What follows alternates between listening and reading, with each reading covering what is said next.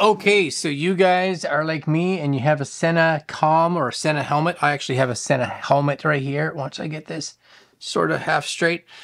And you have an Insta360 camera. Now, be aware that this works with the Insta360 Ace or Ace Pro, which is this one, or the Insta360 X4, which is this one. So I did try to connect my X3 with my Sena Impulse helmet, and it didn't work. So the Ace Pro connected fine. But I kind of want the audio from this to go to the X4. And there's reasons for that. You guys don't need to really know, but there is. Anyways, what I need to do is tell the Sena first to clear out all Bluetooth pairing so that I can connect this to the proper channel. Because once this camera is connected to it, the helmet is going to look for this and it's not going to look for anything else. So let's actually set the X4 up. I'm going to actually do this for you guys. I'm hoping this will make it more reasonable. I'm going to record this. I'm going to put my phone in my helmet so you can hear the actual voice prompts. And we have the X4 right here. So simply we're going to turn on the actual comm for me, the helmet. So it's just the center button here and the up.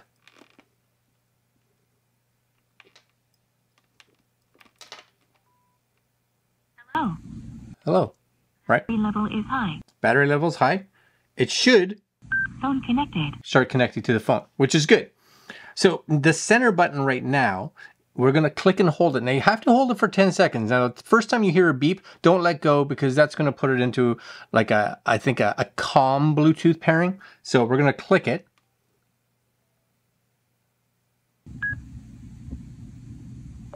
Intercom pairing. Nope.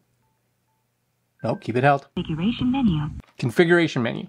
So now we're going to use the up and down arrows here. So Phone pairing. phone pairing, Second mobile phone pairing. second mobile phone pairing. Just remember that one. Phone selected pairing. Media selected pairing. GPS pairing. Delete all pairing. Delete all pairing. So we're going to do that.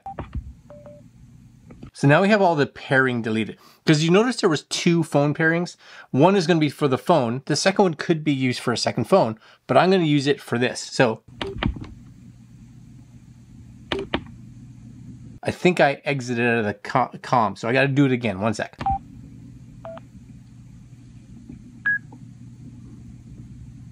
Intercom pairing. Configuration menu. Configuration menu. So Second mobile phone pairing. second mobile phone pairing. So that's the one we want. We are going to turn this on.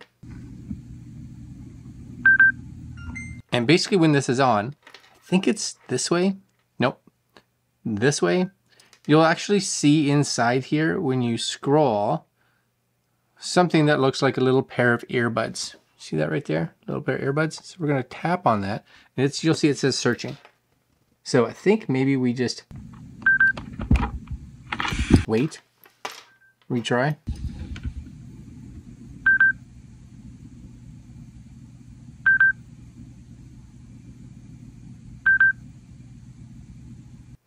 Sena Impulse.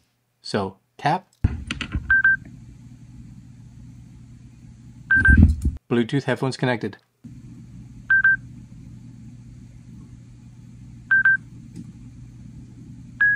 Your headset is paired.